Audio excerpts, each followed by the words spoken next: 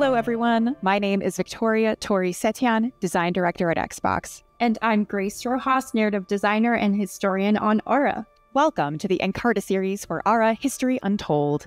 In this series, we'll dive into the Encarta, our in-game encyclopedia, to uncover the rich histories, legendary leaders, and unique gameplay mechanics of each nation. I can't wait to get started, Tory, so which nation are we exploring first?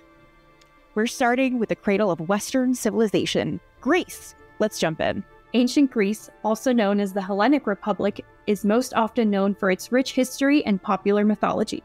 Throughout its history, ancient Greece found themselves in conflict with different groups like Persia and Rome, and also witnessed internal conflicts among varying city-states like Athens and Sparta.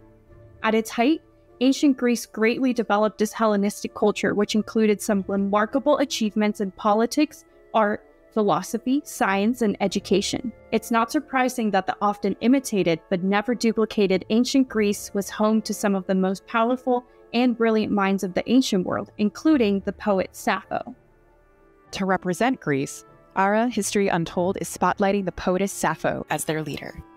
Sappho was born around the 7th century BCE, hailing from the Greek colony of the island of Lesbos. Not a lot is known about Sappho's life, but legend says that she met her demise by jumping to her death from a cliff due to unrequited love. Others say she may have actually lived to a ripe old age, but most of the records and histories of the day have vanished, along with most of Sappho's poems, adding to her mythic status. During her life, Sappho was one of the most admired poets in the Greek world. Her works were famous for their sensuality, expressing love and desire. Her poems were meant to be sung, accompanied by lyre. They were melodic and complex with intricate meters, and her successors regarded her as the greatest lyric poet of her time. While only a few fragments of her work have survived, the poem's passion and beauty still have the power to move one and have greatly influenced and served as inspiration for writers from across the world. Sappho's abilities play into Greece's extensive seafaring. Coastal regions boosting your city productivity means that you can grow coastal cities into lucrative, wealth-producing machines. Sappho is very good at increasing her citizen stats and entering golden ages. Her leader trait, 10th Muse, makes it easy to keep her people happy and prosperous. Coupled with her minor trait, charismatic, this ensures that golden ages happen more frequently for Sappho.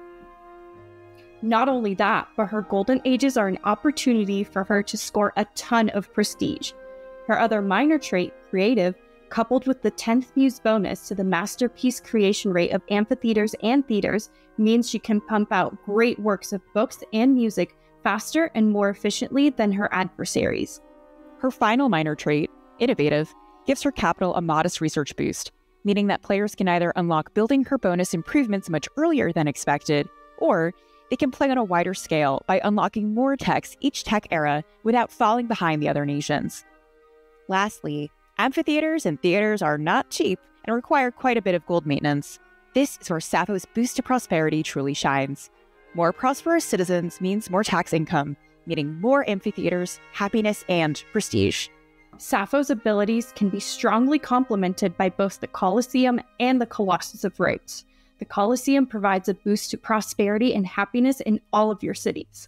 The Colossus, meanwhile, will allow Sappho to create a mighty navy in her defense by boosting the rate at which ships are crafted at docks and boosting her total number of naval armies. Finally, let's talk government. Republic governments are what Greece is perhaps best known for. In-game, each government provides the player's nation with a special effect, and then a choice of one of 3 bonus effects called policies. Republic increases the knowledge in all cities, which keeps your citizen stats up, and helps with unlocking research quickly. Each of the optional policies available from the Republic government provides a powerful boost that Sappho can utilize. It's up to the player what matters most for their specific playstyle, or even their in-the-moment needs. Policy 1 boosts the likelihood of artists, activists, scientists, and writers appearing in her nation, meaning she will have more paragons to help create masterpieces or help run the government as advisors. Policy 2 boosts the rate at which cities can build government, science, and culture buildings. With this policy, she can quickly turn any of her cities into an organized center of culture and science. Finally, Policy 3 simply boosts the happiness of all cities. There's no clever play here. More happiness means more productivity and more golden ages, increasing the prosperity of Greece and ensuring that the citizens are happy with your rule. The Republic government allows for a cap of 6 cities. While not the highest city cap available from governments, it's tied with a few for second highest. Sappho players should be cautious with their expansion and focus on quality over quantity. However, once Greece's core economy truly gets rolling, a republic will allow further expansion and even more prestige. Thank you everyone for watching, and a big shout out to Emily from the Oxide team for her amazing contributions to today's video. Be sure to subscribe for future Encarta episodes and let us know in the comments which nations you'd like to see featured. Follow us on the social platforms of your choice. Join the Insider program at arahistoryuntold.com, wishlist Ara History Untold on Steam, and we'll see you next time.